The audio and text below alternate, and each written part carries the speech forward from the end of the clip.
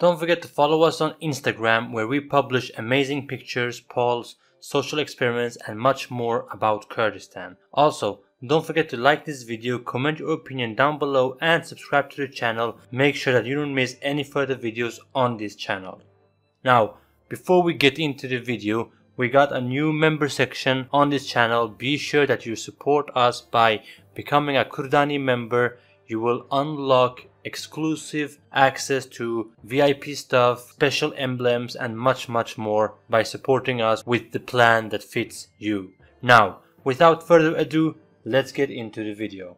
Jalal Talabani was born in 1933 in the Kurdish village of Kelkan, located between the cities of Hawler and Slemani in Iraqi-occupied Kurdistan. Talabani would in time involve himself in politics, create his own party and become one of the most influential politicians in Kurdish politics ever. However, the Talabani family was well known since before Jalal.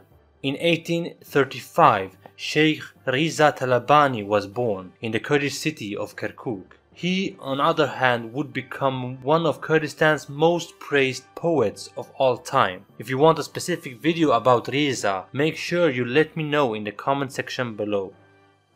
As Talabani grew up in the 30s and 40s, he was raised to become an ambitious and responsible man. When he graduated from high school in Kirkuk, Jalal got his nickname Mama Jalal, which means Uncle Jalal. In the late 50s and early 60s, Mama Jalal would involve himself in politics, and when a revolution started in 1961 against the Iraqi president Abdul Karim Qasem, Jalal Talabani would become part of the Kurdish struggle for real. Since earlier he was involved in the KDP struggle in Bashur, and now Jalal Talabani took control of a smaller group of Peshmergas and could liberate areas in and around Kirkuk and Slemani.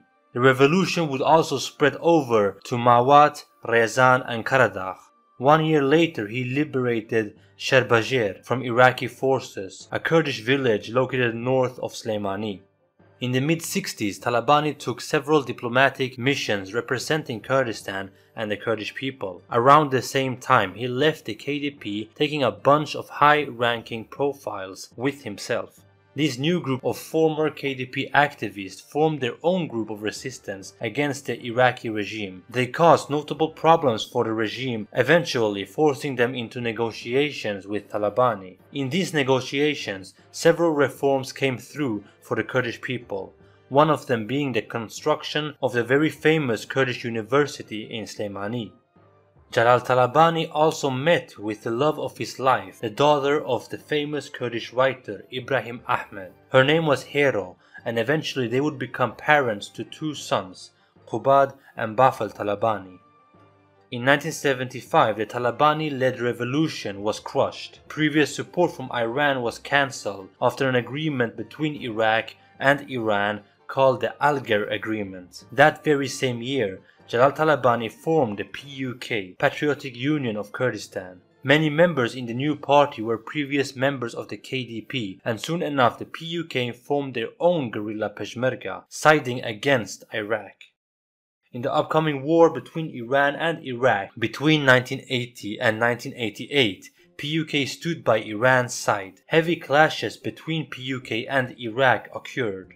In 1984, a temporary truce was signed. In the negotiations, Kurds were now allowed to study Kurdish in Bashur. In 1985, all school books were translated from Arabic to Kurdish. However, the truce wouldn't last for long. In March 1986, the Al-Anfal campaign was introduced by Saddam Hussein, a genocidal campaign against the Kurds of Bashur. As a result, at least 200,000 Kurds were killed.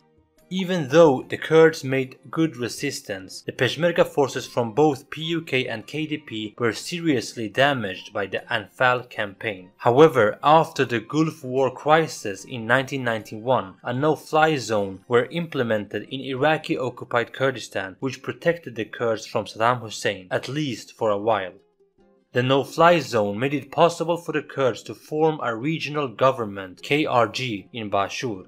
In the city of Slemani, Jalal Talabani spoke to the people in 1992 in one of his most famous speeches of all time, addressing the Kurdish city Kirkuk, then at Iraqi control as Kurdish.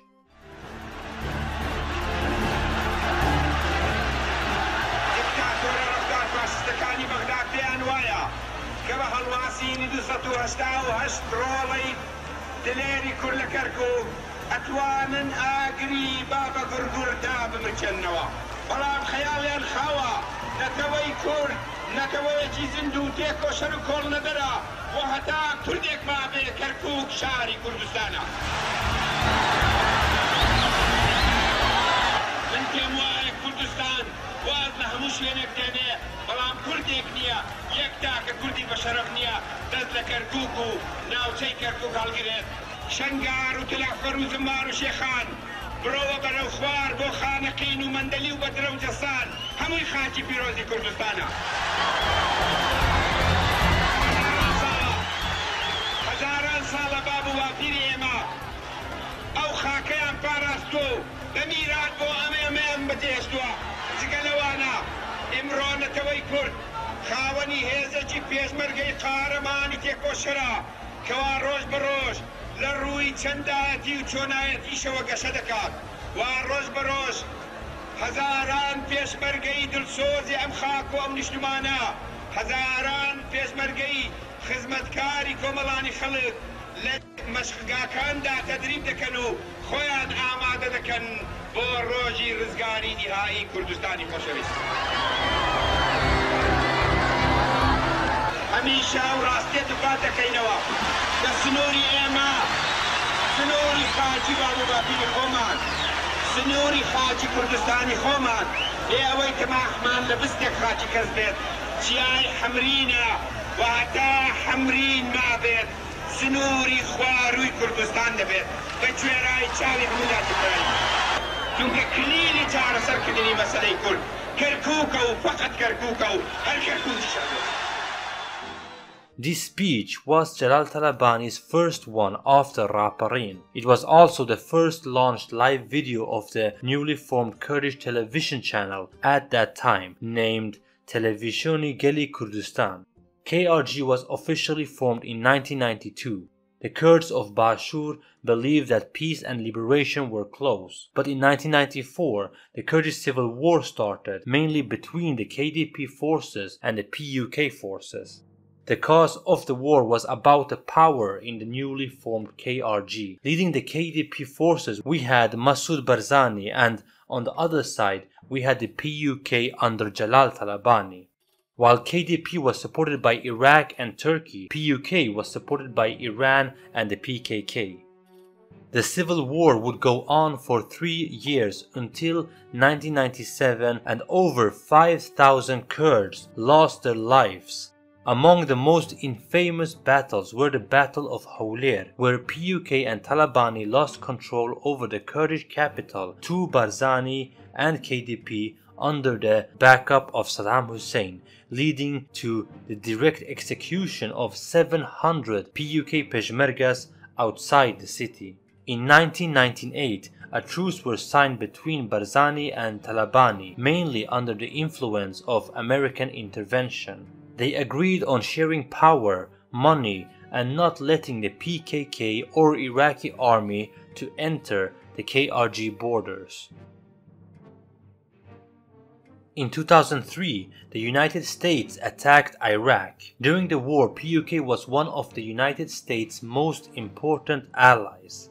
Peshmergas of Jalal Talabani took Kirkuk and Mosul early in the war. It is also said that United States were led by the PUK forces as they found Saddam Hussein's hiding in his hole outside Tikrit. After the total fall of Saddam Hussein, a new deal were made between the PUK and the KDP. Jalal Talabani became the first elected president of Iraq and also the first non-Arabic president of the country. As an important member of the Iraqi Governing Council, Jalal Talabani negotiated the new constitution of Iraq. In the new constitution, the Kurdish rights were improved, and after the final formation of the Iraqi constitution, Jalal Talabani was re-elected as the president of Iraq.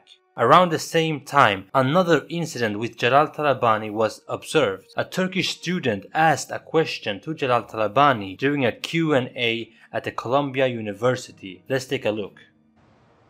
President, I'm an international student in the School of Engineering from Turkey. So I wonder where you exactly meant in the beginning of your speech with Kurdistan? Pardon? Where you meant exactly in the speech in the beginning of your speech as Kurdistan? Kurdistan is a country. I didn't create it. God created.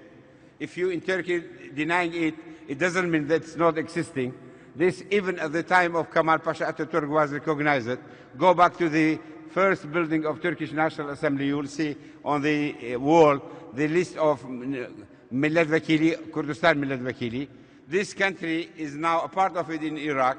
This part of Iraq is officially recognized. We have a regional government of Kurdistan, and this regional, we have also a National Assembly of Kurdistan that we are recognizing in Iraq. We don't want to interfere in your own affairs. If you don't want to recognize it, it's up to you. But we have Kurdistan as a part of Iraq. Soon, time would catch up with Jalal Talabani in the end. In 2012, he suffered from a stroke and was sent to a hospital in Baghdad. The first reports of his condition were not positive. According to rumors, Talabani was set in a coma. However, after a while, officials said that the health of the president were stabilized. A few days later, the spokesperson of Talabani said that he would be transferred to Germany, where he would start his medical treatment. He spent over 18 months there before returning back to Kurdistan in 2014. During his treatment, Talabani had resigned from his presidency post as he wasn't in the condition to carry on his duties. 3rd of October 2017, Jalal Talabani passed away, 83 years old. 7 days of mourning was announced in Kurdistan, and over 500,000 people attended his funeral in Slemani. After the death of Jalal Talabani, his sons Bafel and Quba Talabani was appointed leaders of the PUK. They, alongside with their mother Hero Talabani, were closely thereafter accused for the PUK withdrawal of Peshmerga forces in the Iraqi offensive towards Kirkuk in 2017 after the referendum crisis. They themselves called the whole thing a plot to throw accusation towards other parts. For more regarding this crisis, don't forget to check out our detailed documentary about the 2017 Kurdistan referendum. If you like this video, don't forget to hit the like button, comment your opinion down below, and subscribe to the channel. Make sure that you don't miss any further videos on this channel.